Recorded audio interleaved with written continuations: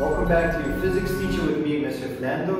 Today we're going to be looking at analyzing velocity versus time graph, and we're going to be showing you for a more complex motion, and I'm going to show you why it is complex.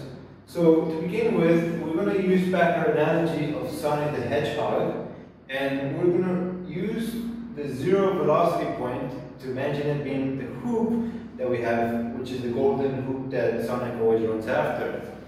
So when Sonic runs towards the hoop, he's getting tired and tired and tired, so we can say he slows down. And as soon as he gets it, he feels good about his life, and then he's able to speed up. So that's going to help you to determine this. So in this case, whenever you're moving away from the hoop, whether that's in the positive direction or negative direction, Sonic is speeding up. But notice that in the green section of this graph, Sonic is still moving away from the hoop. So in these two graphs, Sonic is speeding up, but the steepness is different. So the steepness tells you how quickly is he speeding up. So we have to get better at analyzing graphs by describing it further based on how quickly you can speed up. So let's try to look at this first. Let's say we calculate the slope, because that's how we can describe graphs, by calculating slopes. In 1 second of time, Sonic was able to get a 3 meters per second difference. So if we were to calculate the slope, which is the rise over the run, the rise is 3 meters. And what are the units of the axis? Meters per second. And our time axis is going to be 1 second. So this is very easy calculation, that's why I chose it, right? So it's going to be 3 meters per second. So the slope tells us Sonic is able to cover 3 meters per second in each second that goes by. So that's how quickly he is speeding up in the purple side of the graph. But let's see for the green graph. So we're going to consider a time interval of 1 second. So once again, to calculate the slope, we use the rise over the run. So the rise is going to be 2 seconds. The rise is going to be 2 meters per second because we're describing velocity. And the time interval I cheated, so I made it really easy for myself. It's going to be 1 second. So the slope will be 2 meters per second.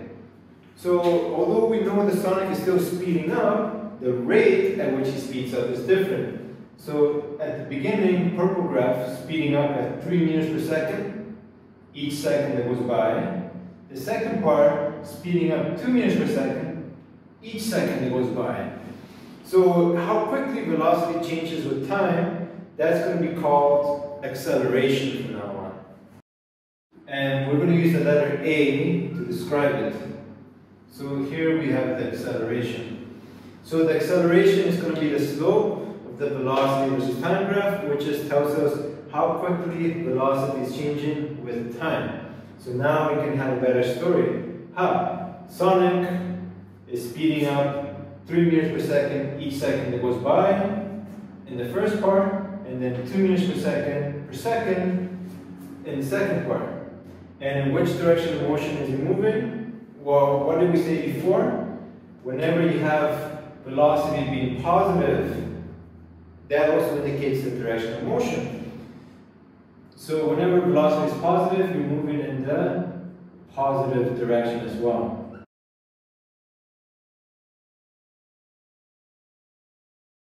So now we can do even better than before. We can tell the type of motion, speeding up. We can tell the direction of motion, positive direction. But we can even tell how quickly that speeding up occurs by describing acceleration. And if we want to find a final general formula, acceleration, it's going to be the slope of vt, which tells us it's going to be the change in the object's velocity over the change in time. And we're going to be looking at more in the next lesson about acceleration itself, so stay tuned.